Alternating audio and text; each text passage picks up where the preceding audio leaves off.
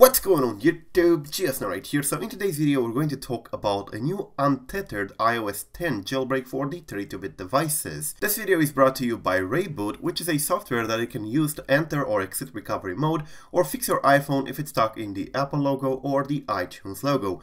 Check them out in the link below. So the news are coming from this account in here called Tora on Twitter. A few hours ago he posted or she posted this in here which says, quote, "Untethered iOS 10 jailbreak and downgrade on iPhone 5, which is indeed a 32-bit device." And she or he posted this video in here, which is pretty much a demonstration of the fact that the device is indeed booting untethered, because as you can see there's a custom logo and of course the verbose boot, which is only possible if you have an untethered jailbreak and a boot chain exploit, because of course even if you have an untethered jailbreak, if you do not have an iBoot or boot room exploit, you wouldn't be able to load a custom logo or of course to set the variables for a verbose boot.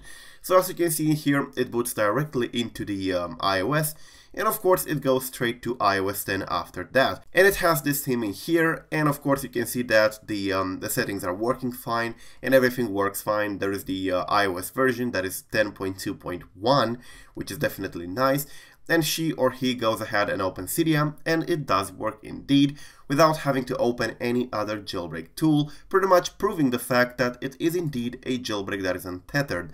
Now, this jailbreak has been achieved through a combination of an old exploit for the iBoot posted by Xerob and some blobs for the iOS 7.0.4. So the exploit I'm talking about is this one here. I made a video back in May when it has been released. It's called the Rebus Antiquis or Antiquis. I cannot really pronounce that correctly. But anyways, it's an exploit for the iBoot which works all the way up to iOS 7.1.2. And if I'm not mistaken, it also works on 64-bit devices. So maybe in the future it will be possible to combine the things the same way in order to make a 64-bit device get an untethered iOS 10 jailbreak, but for the moment it works on 32-bit devices. Now, if you want to take a look in here, the write-up is actually pretty long and pretty detailed on how the exploit works, how the boot chain works, and so on. And you also have the source code for this exploit at the end. Of course, it's not really a zip file or something. It's a tar.xz, which is pretty much base64 encoded. You would have to take all this in here all the way to the bottom, and of course decode it with base64. I did that, and you will get these folders in here and these files, which is pretty much the content of the exploit. And you can go ahead and of course use it yourself if you want to. However, Dora has also posted the RAM disk here on Twitter. If you take a look in here, there is a post which says ramdisk f2.dmg and some Japanese characters.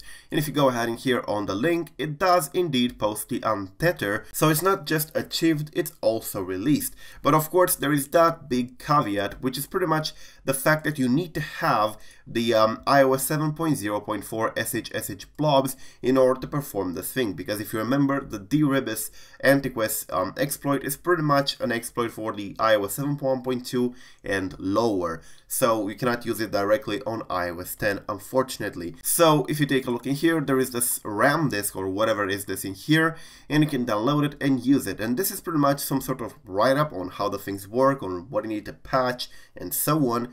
And you can see exactly the entire procedure and the device that has been used, which is an iPhone 5.2 with the iOS 7.0.4 iBoot, which is indeed vulnerable. So yeah, this is how they did it, which is definitely something interesting. They combined the old iBoot for 7.0.4, which is indeed vulnerable to this, and then they continued with the iOS 10.x components, which is again very, very creative. So yeah, it's not only demonstrated in here, it has also been released. For those of you who really want an untethered iOS 10 jailbreak, you can definitely go ahead and check out the files in here if you have the 7.0.4 blobs, which I assume that not many people have, but still it's a cool achievement, especially since it's the first major thing that uses this exploit in here. So yeah, definitely nice. I will keep you updated if it gets updated for more devices and so on, but to see the iOS 10 being pretty much jailbroken untethered with custom logo and so on is definitely nice. It reminds me of older iOS versions. Anyways, thank you for watching, guys. This video is brought to you by Wondershare. They have a contest where you can pretty much win the new iPhone XR. All you have to do is to navigate in here, select which iPhone do you like from the ones presented this year, and if you're lucky, you can win the new XR. Check them out in the link below and good luck. Anyways, thank you for watching, guys. I'm GeoSnow, and do not forget to subscribe to stay updated. Till the next time, peace out.